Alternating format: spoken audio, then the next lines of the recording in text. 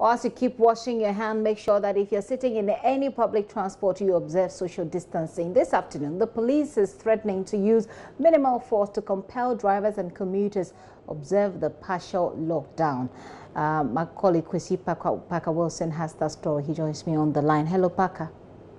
Hello, Gifty. Parker, we understand that the police managed to arrest or deal with some drivers of about, is it 100 vehicles? That's correct, Gifty. The Human Divisional Police Command impounded about 100 vehicles today. Now, the reason they have given is that these drivers were not complying with the social distancing protocol. When I got there today as a police officer where they mounted roadblocks, I witnessed quite a number of things. I saw the taxi driver had picked up one passenger in front and also passengers at the back. So these were the reasons why the police were compelled to impound the vehicles. Again, they raised concerns about the number of vehicles on the road.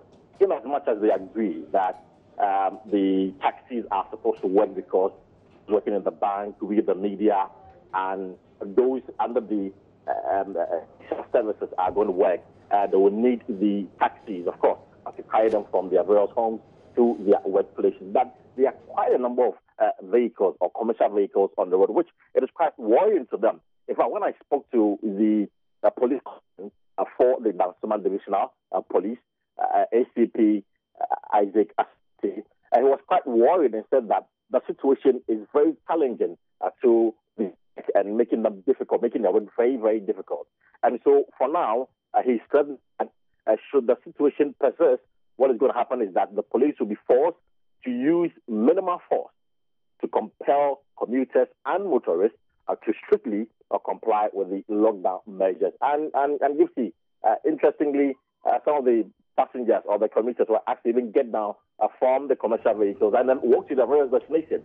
I spoke to a lady who said she was going to Ridge and she's been asked to get down, and so she was troubled and worried and was asking why the police would want to do that. So for the police, they are not happy with the situation.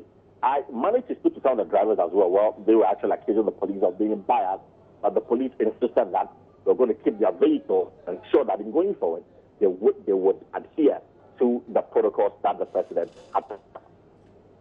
Parker, thank you very much for that update. On JoyNews Prime, we'll have Parker's videos and we'll see some of these drivers that Parker is referring to, and we'll see also the police themselves speaking and how they impounded those vehicles later in our subsequent bulletin.